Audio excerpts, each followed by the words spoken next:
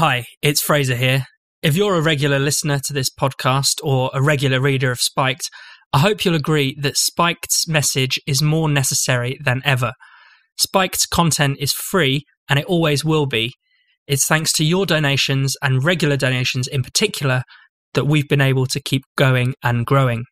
By donating to Spiked, you're helping us challenge the myriad attacks on free speech and the illiberalism of identity politics. The Spike podcast has now grown to a point where we're able to get sponsorship. What that means for you is that there's another way you can support the show by checking out some of the deals we're able to pass your way. But donations are still by far the best and most direct way to support us. So if you think we're doing something right, saying what needs to be said, challenging what needs to be challenged, then do please consider starting a regular donation if you haven't already. Even £5 per month can go a long way. If you'd like to make a donation, you can do that by going to spikes-online.com and hitting the red donate button in the top right corner. That's spikes-online.com and the red donate button in the top right corner. Now, on with the show. Hello and welcome to the Spiked podcast. I'm Fraser Myers, and this week we have something rather special for you. Race has become an unavoidable topic in recent months and years. The Black Lives Matter movement in particular has brought race to the fore of politics and our daily lives. We're constantly exhorted to think about race, to talk about race, to recognise our racial privilege or racial oppression. Books like White Fragility and Why I'm No Longer Talking to White People About Race have not only become bestsellers, but are also being taught in schools or used as training materials in the workplace. But as this is the Spiked podcast, we want to question all of that. And to that end, we have two fantastic thinkers who are arguing for the abolition of race entirely. I'm delighted to be joined by Kmele Foster, lead producer at Freethink Media and host of the Fifth Column podcast. Kmele has described himself as a black man who does not identify as black. Also joining us, we have Inaya, Folarin, Iman, who is a Spiked columnist and founder of the Equiano Project. The Equiano Project promotes freedom, humanism, and universalism in opposition to the current climate of racial tribalism and identitarianism. Whiteness is a psychosis. How often have you attempted to give a white person feedback on their inevitable, unaware, racist assumptions or behaviors? How about not focusing on color at all? Pretending that race doesn't matter. This is the ideological equivalent of hiding our heads in the sand. Black Lives Matter! Kmele, you've described yourself as a race abolitionist. Now, every right-thinking person wants to oppose racism, but this proposition is a lot more radical. And can you explain what you mean by this and what prompted your thinking? I'm happy to try and explain. Interestingly, I think when I first said it, it was a bit tongue-in-cheek. And at the moment, it's just kind of stuck. And I would love if it caught on. And the basic idea is that I am well aware of the fact that race is a historically freighted concept, biologically, genetically. It is less material than most people imagine it to be. And in most contemporary conversations, I find myself having these exchanges with people where they're invoking race in various contexts, and it just generally tends to mess things up and make it more complicated to have serious conversations about important issues. People's emotions get in the way. They're thinking about all sorts of historical things. And when it comes to self-identification, people use race as this way of kind of establishing like these boundaries around groups of people and around framing individuals as members of these particular groups of people with these very obvious and specific characteristics and attributes that they ought to have. And in reality, race is a catch-all that generally kind of describes culture and ethnicity and folds them all together in this really sloppy way. And it obscures all the things that make us who we really are. And that is individuals who are members of a lot of different tribes and camps at the same time in this beautifully complicated way. And because I respect that so much in other people, and I would hope people would respect me in the same way, I find no use or value for it, generally speaking, in my personal everyday life. And I have decided to abolish it. And I would hope other people would join that campaign because I think it's just a better way to interact with one another. Inaya, has it been a similar kind of process for you, or is there anything in particular that kind of pushed you to take that position? Yeah, I mean, personally, I often prefer to say transcending race rather than abolishing race. I think sometimes abolition can kind of sound that you can kind of pass some kind of legislation or repeal a law and all of a sudden, you know, race is no longer a significant factor. And I think transcending it can sometimes, it can kind of invite people into both, I guess, individual and kind of collective realization that this category that we've come to allow to define so much of social relations is actually both relatively recent, quite invented, and limiting and stifling. And I think transcending it almost invites us to see beyond the possibilities of having our social life organized racially. But I started questioning the concept of race pretty much in high school. I'd always seen myself as a British Nigerian, and I felt that that identity, so to speak, spoke to a historical, cultural, linguistic and migratory identity, which I thought, you know, was relevant to me. And I felt that race and just being Black will actually erase many of those complexities and force people into a kind of categorization which put your Blackness in opposition or defined solely in relation to whiteness. And I think that if you define yourself, I guess, really only in relation to white people, then I think that you are setting yourself up for a very kind of adversarial relationship, which I think denies our common humanity.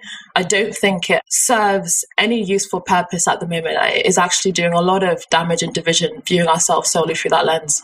I did want to ask a bit about that because you say it serves no purpose. I kind of agree with you, but just to push you on that, are there no uses whatsoever? I mean, what about in terms of recognizing, you know, and tackling racial disparities that might exist in society? I mean, the classic one, Kmele, if I could ask you about this, you know, we've been talking about it all year, is the police treatment of African Americans. You know, the brutal killing of George Floyd ignited a huge wave of protests. More recently, we've had protests about Jacob Blake being shot several times by the police. Last we're hearing he's paralyzed from the waist down.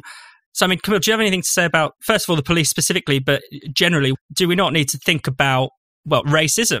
You know, is that not a valuable way to talk about society's problems? Yeah, well, let me take the general first, and then perhaps we could talk a little bit about the specifics with respect to policing. I mean, in a general sense, I don't think not regarding yourself with respect to racial identity and not racing other people requires you to not, or makes it impossible for you to acknowledge that racism exists, that other people routinely racialize things. In fact, most people routinely racialize things.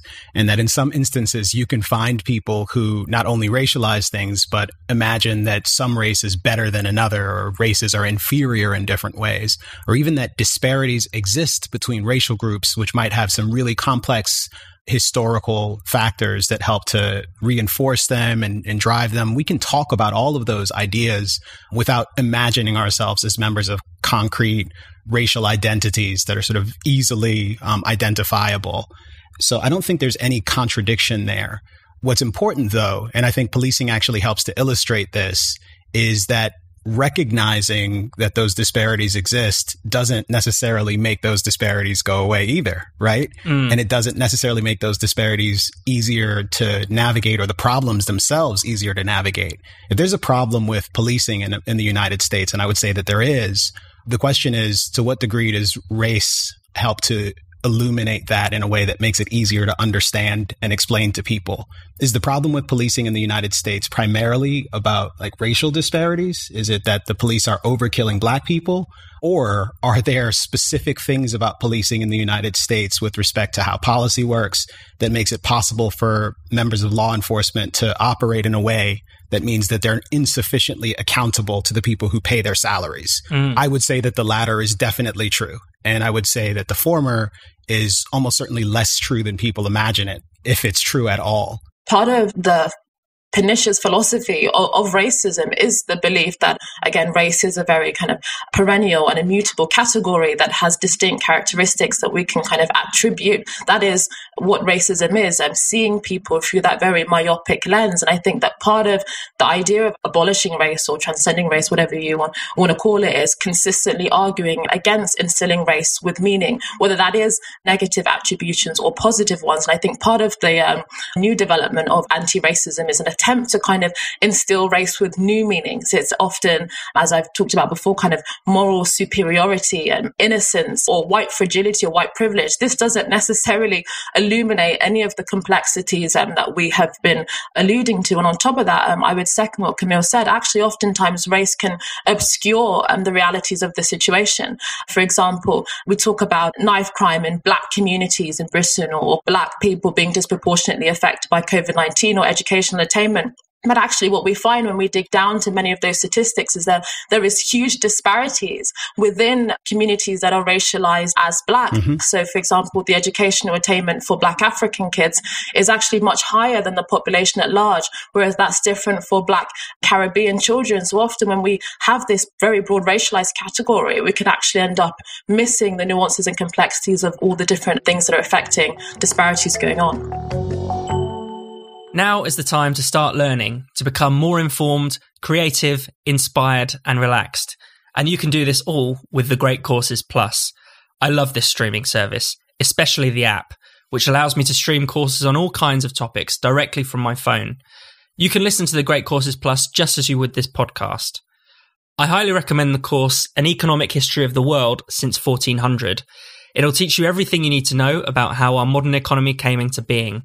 The course covers everything from the Silk Road of the 15th century to 21st century globalization, with thousands of lectures on almost any topic imaginable, from the depths of the ocean to the history of Egypt to the study of DNA, and new courses are being added all the time.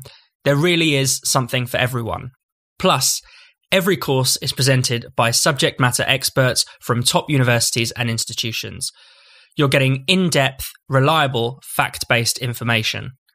And you can watch or listen from your phone or TV with the Great Courses Plus app. You can really use it anywhere in the world. It makes learning so easy and accessible. So, make the most of your time. Keep learning with the Great Courses Plus. They're offering listeners to the Spike podcast an amazing deal, an entire month of access for free. This limited time offer won't last, so sign up today at our special URL to get started. That's thegreatcoursesplus.com/spiked. Don't wait. Go to thegreatcoursesplus.com/spiked.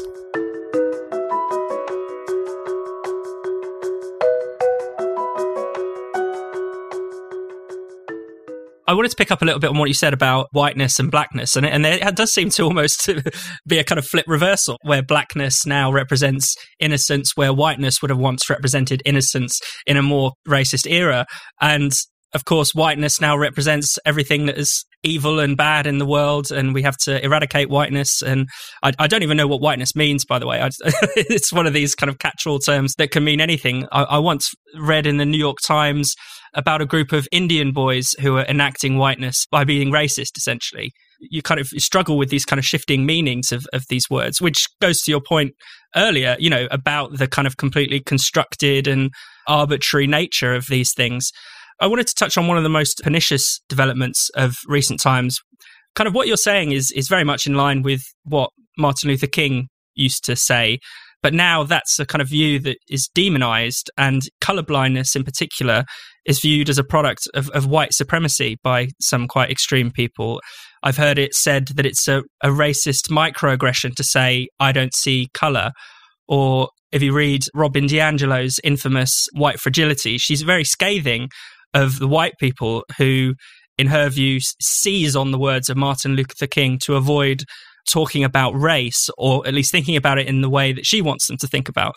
I wonder, Kmele, what you made of that kind of development, where it's not only that we're actively discouraged from being colorblind, that very idea is demonized. Yeah, no, I've certainly noticed that trend, and I'll say that I think it's deeply disturbing and actually quite heartbreaking. I've certainly lived most of my life imagining that the words that Dr. King spoke, and it's particular to that I Have a Dream speech at the March on Washington, where he said, that he hopes for a day when little white girls and black girls can play together. And he hopes for a day when people will judge by the content of their character and not the color of their skin. And I think for those of us who still hold on to that, what often seems to happen when we're having conversations with people today who have grown, if not skeptical of that, they've at least begun to embrace another idea about what a fair society looks like. Their perspective is, well, it's nice for you to hope for that. But given that things haven't been fair historically, that injustices have existed and persisted and have created all these disadvantages, that creates an unlevel playing field. So it's not enough to hope for that meritocratic ideal that, Dr. King is so revered for and is generally associated with. But I think that's wrong. I think that's the wrong way to approach it. The imperfectness of our experience, that was always bound to be true. We're always born into different circumstances. We're always, in many respects, sort of trapped by the things that happened to our predecessors that created the circumstances that we actually live under. But that doesn't mean that it isn't the kind of level playing field that we ought to be striving for is one where the law is treating us all equally. And striving for that level playing field puts us in a position that is far better than the situation that most people have faced throughout most of history. And it doesn't preclude us from being genuinely concerned about the disadvantages that people may face through no fault of their own. And it certainly doesn't prevent us from trying to do anything about that.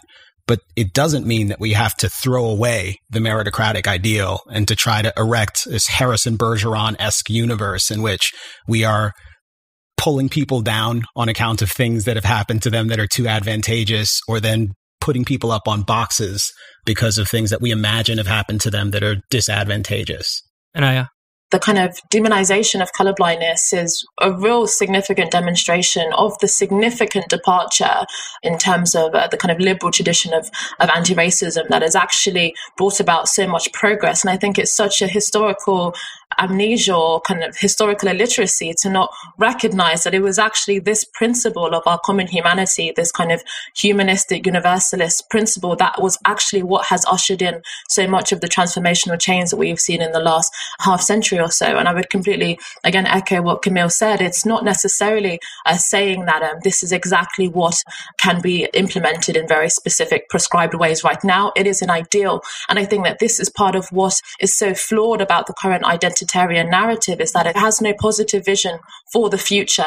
It has no real idea of what we can all get behind, something that unifies us all beyond these kinds of very superficial categories. And I think that that is what race abolition and race transcendence is trying to do, to actually point us to possibilities that can exist beyond this moment. And I think, colorblindness has a really bad PR problem. I think that maybe it's the name that is unappealing to some people, but it is incredibly simple. It's very much being treated equally under the law. It means that you don't get any preferential or differentiatory treatment based off of the color of your skin. How can that be something that we are opposing? And obviously the counter argument would be that, rectifying historical disadvantage. But actually, the reality is we have had affirmative action, positive discrimination, as we'll call it in the UK, and all of these quotas. But that has also failed to meaningfully transform the situation for people at the bottom of society as well, because it misses individual development. It misses kind of economic development. Many of the things that are actually what builds people's stake within society and helps them to build intergenerational wealth. So I think that, I think colorblindness is an ideal, but the alternative that is being proposed, I think, is much, much more destructive and pernicious. That is a massive problem. I don't think most people who imagine that, the pendulum was on one extreme before, where it was privileging white people and denigrating black people and insisting that blackness was bad, that the pendulum should swing in the complete opposite direction to the other extreme, where blackness is lionized and valorized and said to be not just wonderful, but important and the most wonderful thing. Black is king, as Beyonce's latest project, which has a Disney film associated with it, suggests. And whiteness is awful. Like, the fact that something terrible happened before doesn't mean that we have to invest this trivial attribute of ourselves with all of this profound significance and assure everyone that it is the most important and profound thing about us. Like it's the same error in a different direction. And the consequences of that could be really profound. And very few people seem to want to tangle with just how nasty those implications might be. Well, I think we should talk a little bit about some of those implications. I mean, to give one example that came up the week we're recording this, NYU has proposed kind of segregated dorm rooms. And, I've noticed that the kind of language used to justify this is reminiscent of the old segregationist. This idea has been around for a while as a kind of anti-racist idea. I read one proponent in the student newspaper at NYU, I think it was 2016, and they said, it's not a matter of separating race, but separating conflict, which kind of has rings of separation but equal to me. How is it that we're this is not the only example, right? I mean, there are now black-only graduations on a lot of campuses, segregated housing. There's an idea in the UK to have the first ever black-only university. Why do people not see that this is repeating a bad thing? How can they not recognize that this is a dark road to go down? I imagine some of the difficulty in not seeing it is just good intentions. And perhaps that's all of it. And it's hard because we're speaking across a rather large pond. And I don't know much about how it feels there. But I can tell you that I've interacted with a number of people here in the US who feel as though they can't speak openly and honestly about these things. And to the extent they feel discomfort with some of the prevailing winds politically and socially, the things that are happening at their office with respect to diversity and inclusion training that insists that they ought to regard their Black coworkers in a particular way, and that when there is a disagreement or they're told that they've made someone feel uncomfortable because of something they said, that their intention doesn't matter, and that there is not really a conversation to be had, that they need to listen and subordinate themselves. Could be that people feel uncomfortable with a lot of these new things and feel as though they can't speak up, which again is just, I think that there's a lot of things that could be sinister about that. One thing I will say about the NYU situation, it sounds like it was actually a student group that was proposing that these dorms should be segregated in some way, shape, or form, or at least that there should be Black-only floors of the dormitory. It doesn't sound like NYU has assented to this. And I think it's also important to note that there have been people calling for this sort of thing for years. And for the most part, personally, I've heard it and it's registered on my radar, but I've always thought to myself, well, it could never be the case that we would ever reach a point where people would actually think that's okay.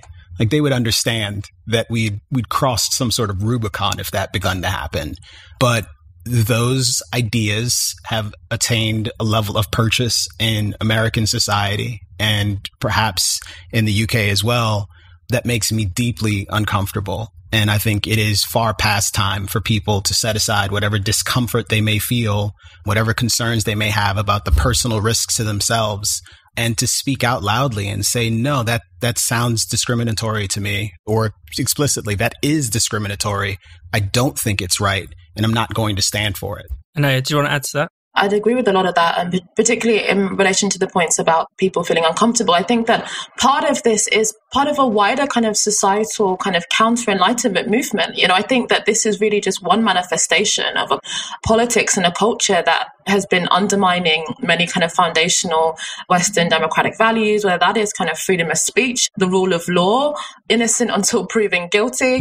And now we're seeing with this in relation to the huge Enlightenment achievement that kind of all people are created equal. That is a remarkable achievement in an era that was obviously defined by, divine right monarchy and all of these types of things. And so I think a lot of this kind of ideology has been part of a wider kind of lack of faith and collapse of authority within Western society, where we're unable to confidently defend such foundational notions. So I think it's incredibly worrying. And this kind of emergent class, this university class that is now kind of transforming many of our institutions, like the cultural media establishment, which is bringing forth this very pernicious philosophy that anything that is valuable and good about Western society is part of a kind of white supremacist notion that needs to be destroyed. I mean, I think that you guys have talked about it on the podcast before, but like this whole idea that like objectivity and keeping time and all of these things are white constructs. So I think that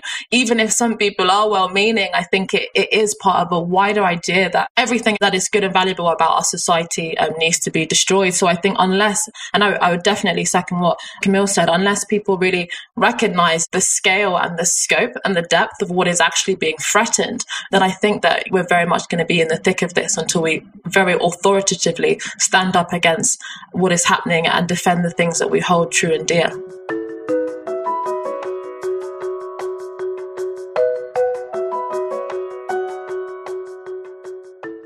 You're listening to the Spiked podcast. Spiked has no subscriptions and no paywalls. All of our content is free. We rely on the generosity of our listeners and readers to keep us going and growing. For those of you who already donate to Spiked, we can't thank you enough. It really means a lot to the team. If you haven't already, then why not consider giving Spiked a donation? You can make a one-off payment or give monthly by going to spiked-online.com.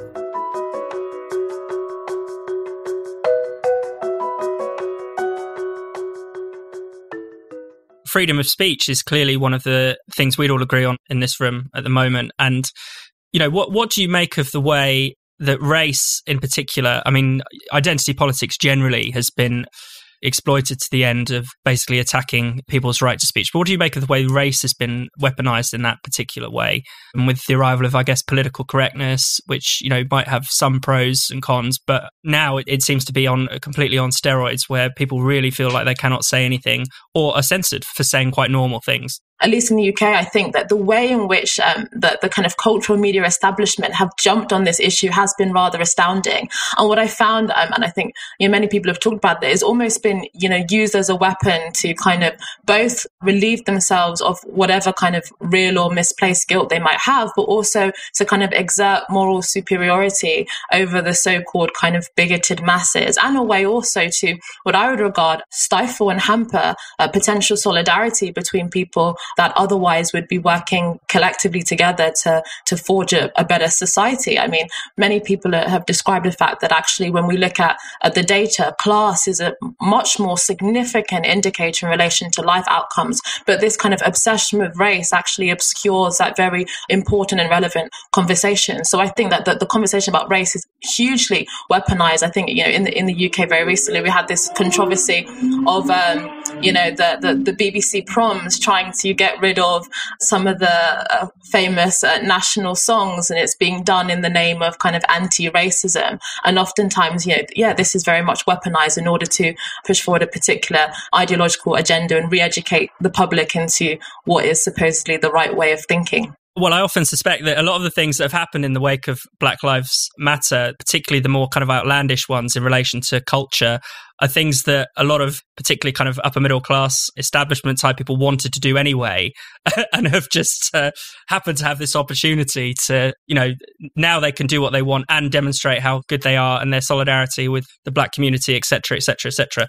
But Kmele, your thoughts on this? It's interesting. And at the risk of sounding too conspiratorial, the reason why race is at the forefront of this effort is because it is an effective tool. It works exceptionally well. It's great for shutting the people up who happen to have the wrong attributes, for being able to put them on defensive footing no matter what they say. Ideas like institutional racism, for example, which sound authoritative but are really amorphous, like kind of rhetorical traps.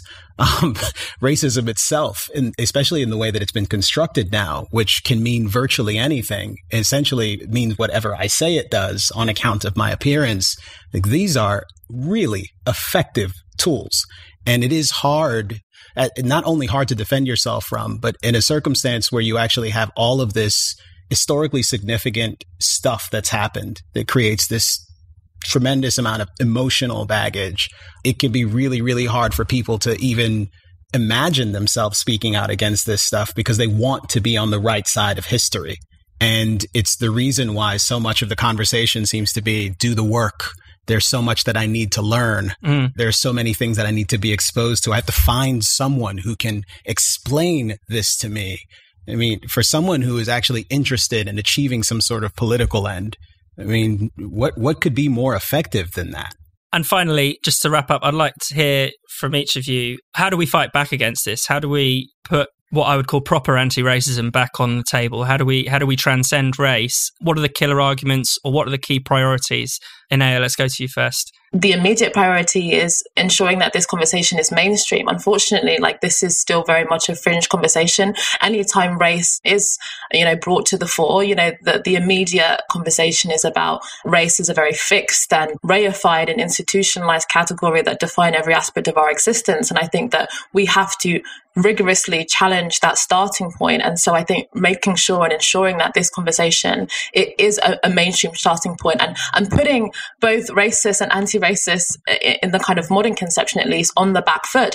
Definitely the most recent manifestation have very unfortunate and significant overlaps. Obviously, they come from different motivations, they would argue, but the notion that, your race is the most important characteristic about you, that it should and does define your access to material resources and your ideas and political views and who you should even date. That is, at the core a very racist notion. I think that we really have to be much more forthright in calling it out, or these ideologues essentially will have the moral high ground. So I think that, mainstreaming this conversation, consistently arguing against instilling race with any meaning, positive or negative, and forging an ideal beyond this moment, not just critiquing it, being part of trying to create a meaningful alternative. Kmele, your final words. No, that sounds great to me. And my very good friend, Thomas Chatterton Williams, who I'm sure won't be a stranger to many people listening, once said to me that you can't be anti-racist without being anti-race. And I think that is extremely sound advice. I think it's very important that we find ways to, in conversation, complicate narratives around a lot of the things that people imagine race explains in very neat and tidy ways.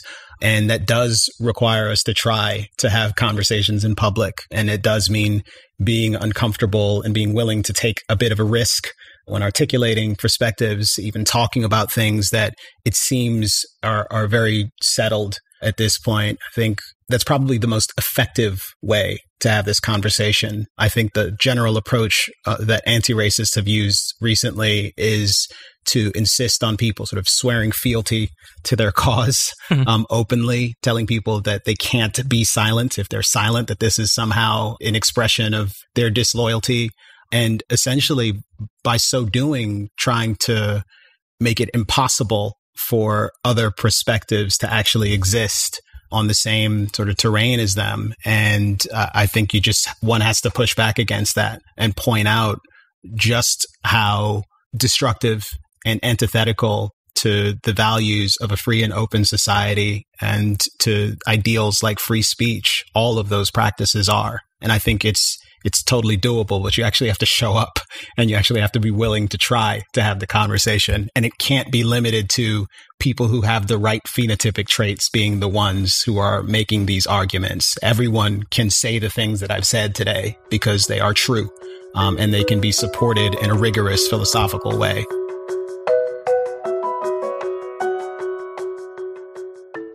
You've been listening to the Spiked podcast. For more Spiked content, don't forget to keep visiting us at spiked-online.com, where you can also make a donation or treat yourself to something from our shop.